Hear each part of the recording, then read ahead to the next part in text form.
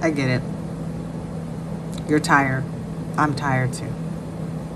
We just started Mercury Retrograde, baby. So we got 3.5 more weeks to get through this. But I want you to know something. I want you to know you can do it.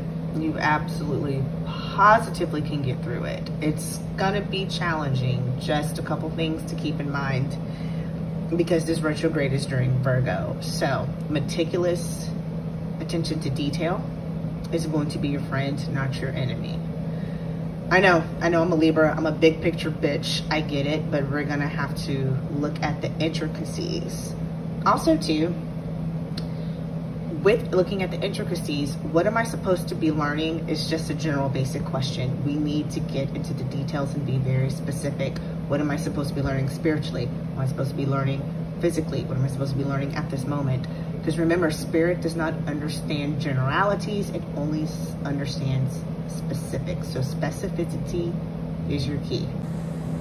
And yes, I sped. I love how I could say specificity, but I could not say said or learned.